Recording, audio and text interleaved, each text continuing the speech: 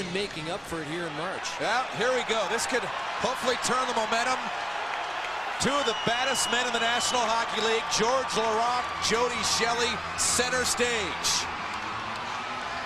George Laraque, the undisputed heavyweight champ of the NHL. He's got his left free, but look at Jody Shelley.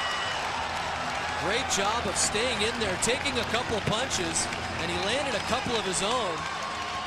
Jody's no worse for the wear. And if nothing else, that has energized the bench of the Columbus Blue Jackets.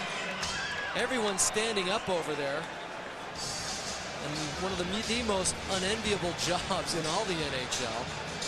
Having to go out there and dropping it with maybe the fiercest fighter the NHL has seen over the last 3 or 4 years.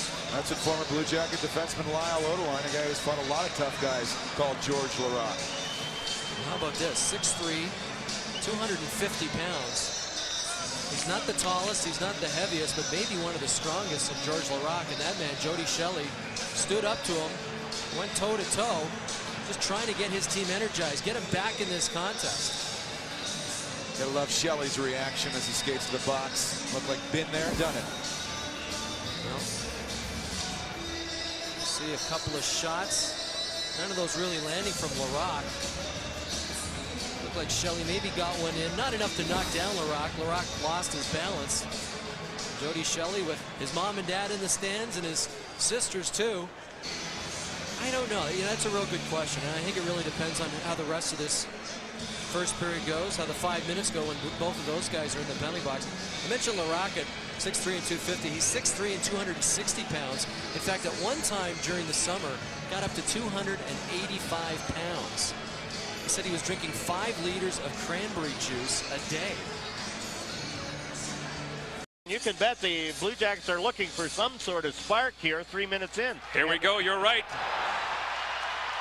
George Laraque and Jody Shelley in a true heavyweight tilt.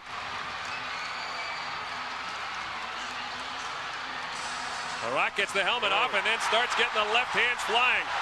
Both guys throwing punches. And Jody Shelley got a right hand in. George Laraque, that'll be his 19th fighting major of the season.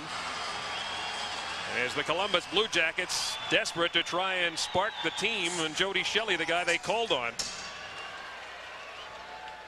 And Dave King looks on, and he got what he wanted out of Shelley.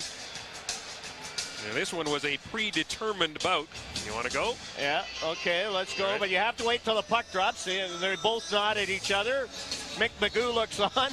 Tim Peel looks on. They know exactly what's going to happen. And as soon as the